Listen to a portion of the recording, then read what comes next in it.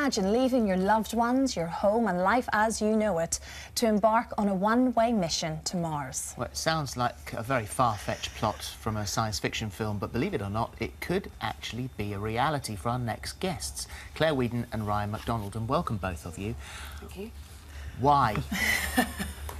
Well, for me, principally, it's about inspiring people. It's about showing a new generation that if they pursue science, and in particularly that if they continue and are determined enough to push something to the limit, then anything is possible, just like that generation that was inspired by the Apollo landings. Well, this is a group of people who've been sort of whittled down. Many applicants have applied for this particular challenge, and then you're in the sort of final group that have been selected. I suppose the one thing that everyone thinks about here is that it is one way. If it succeeds and you live to make the journey, then you will never come back.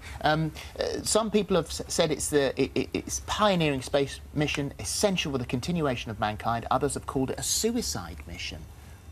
What are your thoughts? Well, it's always going to be one way, because that's what we want to do. We want to colonise Mars. We want to go to live there. We want to, you know, do research on the planet. We want to see if we can find any living biology. And that's the whole point of it. Why would you want to go just to come back again? We want to colonise Mars. We want to really get that through to everybody. That's what the aim of the game is here. Yeah, but what we're doing is we're skipping the whole plant a flag and then come back with a couple of rocks phase and going straight to the colonisation phase, because it's cheaper, and that way you achieve so much more. But it's a big, old, red, inhospitable rock. I mean, it's not as if you've got anything particularly to look at. There's no visible water there. You can't go out for a walk. What will you do for the rest of your lives? Sure, well, there's lots of misconceptions about Mars, for example. Although you say there's no visible water, we know from landings such as the Phoenix mission in 2007, there's water just 6 centimetres beneath the surface in the polar regions. In fact, there's enough water on Mars to cover the entire planet up to about 7 metres if you were to melt it all. So we know that Mars used to be a habitable planet about 4 billion years ago, thanks to missions such as Curiosity. And the big question for wanting to send humans there is, can we make it a habitable planet again one day?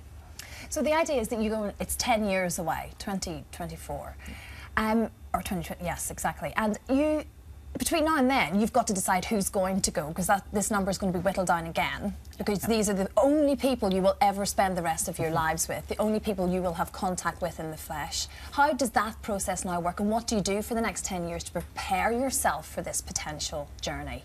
Yeah, sure. So at the moment, there is 100 people left in the world, and that's going to be whittled down to 24 by the end of this year, who will go into full-time astronaut training in 6 groups of 4 people. Now, there will be future selection processes opening up about once every 2 years to replenish anyone who drops out for whatever reason, and eventually people are going to go to Mars, so you need to get more people training for it. So you will be with that group of 4 people on Mars, but every 2 years, 4 more people will arrive to build up a real community.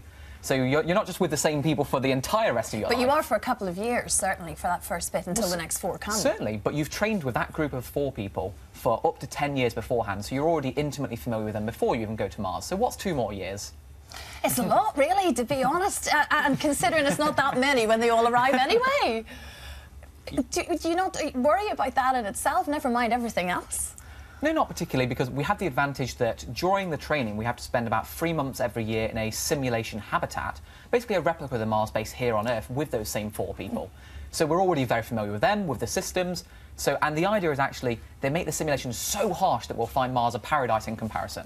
This is a Dutch non-profit organisation hoping to use existing technology to carry out the mission. The projects are funded by a reality TV show which will document the mission.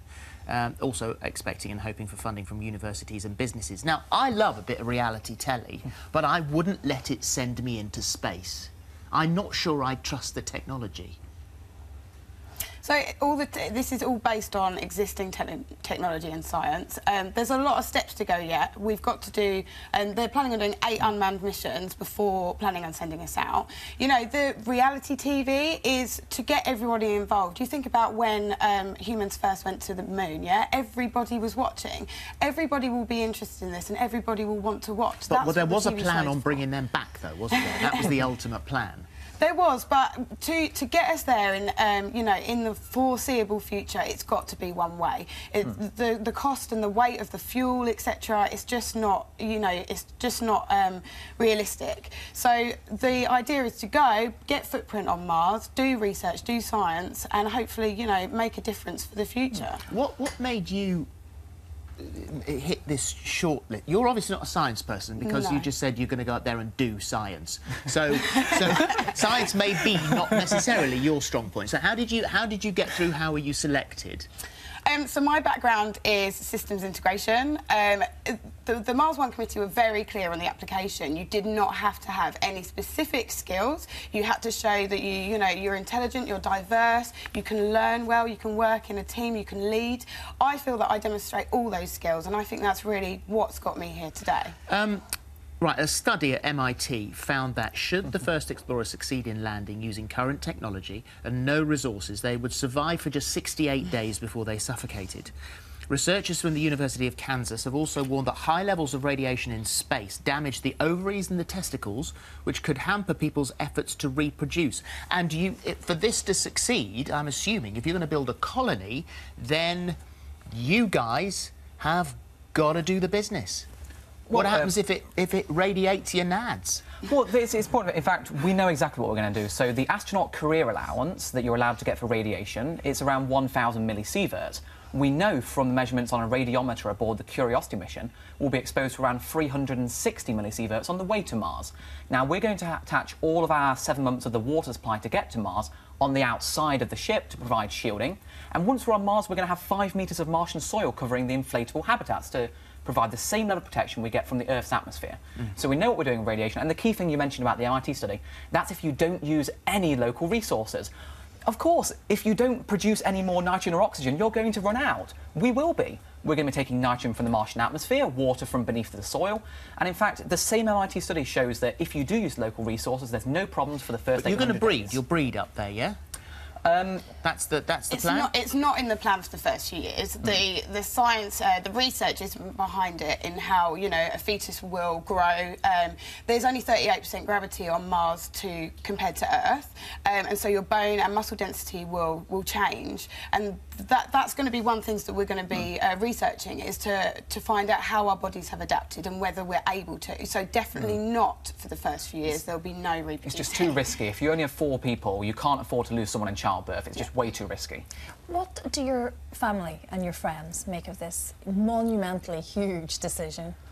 In my case, generally my family is quite supportive because I've wanted to go into space ever since I've been really young. It's been a lifelong dream for me. But of course, particularly like my little sister, she doesn't want me to go on a personal level because we're really close and always have been. But so long as, obviously, I can stay in contact, I can communicate with my family via video messages with about a 40-minute delay each You can't put your arm around them again. You've chosen not to be able to give your sister a hug ever again. That's true, and that's part of the reason why my sister doesn't want me to go, but I've spoken to her about it, and she knows that she doesn't want to stand in the way of my own personal dream. What about your family? Same. They're really supportive. You know, there's mixed feelings. There's some real kind of apprehension now that I'm getting closer and closer. You know, there's a feeling of I don't want you to go, but when they know this is really what I want to do and this is my focus, then of course they're my family. They're going to stand behind me. Well, we wish you both the very best of luck. Kyle says this is a great idea. People called Columbus an idiot when he said the world was round. So thank you. Thank you very much. Thank you very much. Good luck. It's 10 years away, so I'm sure we'll hear more about you.